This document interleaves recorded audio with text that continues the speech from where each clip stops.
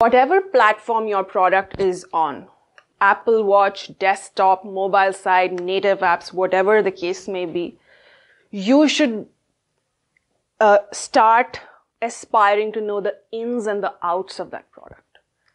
What are the design inconsistencies? What are the bugs? What are the bugs that you know will never get fixed? What are the critical bugs that need to get fixed? Where are the experience gaps? What are the flows that work well? What are the design elements that do well? You should start familiarizing yourself with all of this.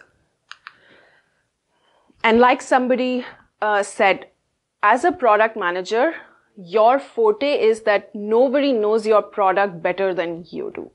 That is what, at the end of the day, you bring to the table, right? You should know your product like nobody else. So start that process early.